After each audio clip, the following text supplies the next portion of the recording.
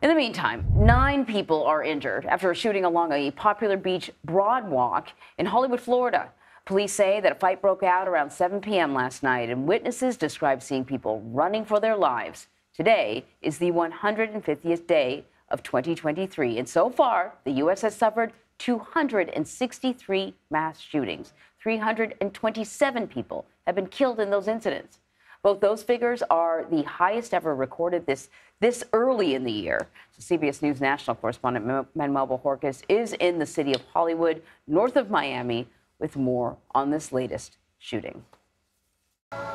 Good morning. The Memorial Day holiday meant there were thousands of people out and about along this popular stretch of beach.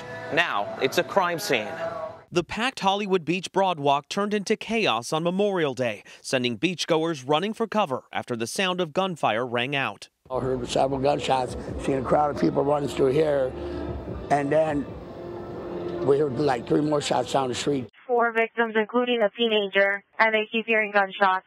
Police say the first 911 calls came in just before 7 p.m. after reports of gunshots that started as a fight between 2 groups. To have people in complete reckless disregard of the safety of the public and to have an altercation with guns in a public setting with thousands of people around them is beyond reckless. She's more serious. Video of the moments after the shooting captured a chaotic scene of multiple injured people lying on the sand as first responders tended to their wounds.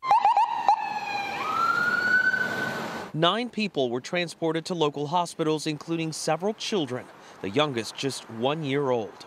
I saw a young man who was on the ground bleeding, and they were applying pressure to try to prevent the bleeding. Also saw a lady that was very upset. I think she had a wound to her leg. Police say they have 1 person of interest in custody, but they are still looking for another suspect.